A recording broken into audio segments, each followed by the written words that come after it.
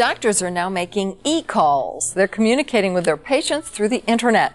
As you'll see in my special report, Las Vegas is a testing ground for a new service designed to improve the way doctors and their patients communicate.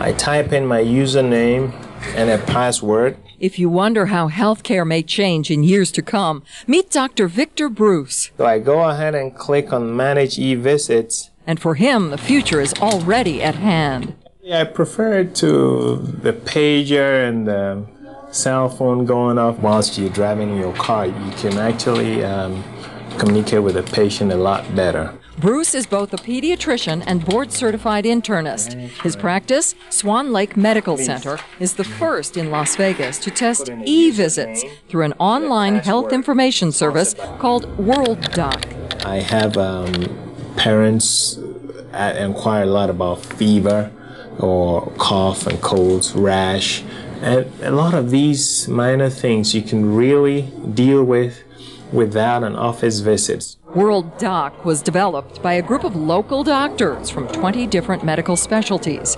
Creators say the service is on the brink of a major expansion. We think that WorldDoc and online decision tools will do for healthcare the same kind of thing that ATM windows did to banking. More than 90% of Americans want to be able to communicate with their doctor online. To use the site, you click on a diagram of the human body to indicate the location of your symptoms. WorldDoc then asks you a series of questions. Based on your answers, the site computes 3 possible treatment options. WorldDoc can be accessed by employees of the Orleans Hotel, either here at the terminal in their break room or at home. The information exchange is confidential, but employee surveys show that half of the Orleans 2,400 employees use this as a research tool in conjunction with their regular doctor visits.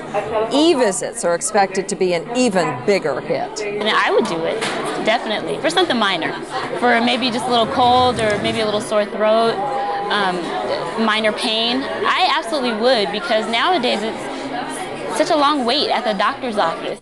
Bruce says one reason WorldDoc works is because it is designed to ask the same questions he would during a standard office exam. By the time you've gone through all of them, you pretty much have a good differential diagnosis. Patients say the site is thorough and easy to use. I liked it a lot. I did. It was easy to follow through and it's great. Employers like it in part because it saves money. E-visits cost about 1/3 of regular office visits. But WorldDoc also gets good reviews for other reasons. And we feel that by providing WorldDoc to employees, they will be a more informed consumer. If they do not need to go to an emergency room or a doctor's visit, they can get the information over at WorldDoc. That will create room in our system for employees that do need to see a doctor. Doctors see lots of benefits too. And I think it's going to cut back the number of phone calls that you get in the middle of taking care of other patients. And it's going to overall translate into better care, cost saving, time savings. Dr. Bruce says so far e-visits save patients from making trips to his office in about 80% of the cases. He's able to answer most questions by email or by calling in prescription refills. He offers the service only to established patients. You can log on to KLASTV.com to check out the WorldDoc site for yourself. The company is providing the service for free for Channel 8 viewers. Individual subscriptions cost $100 a year.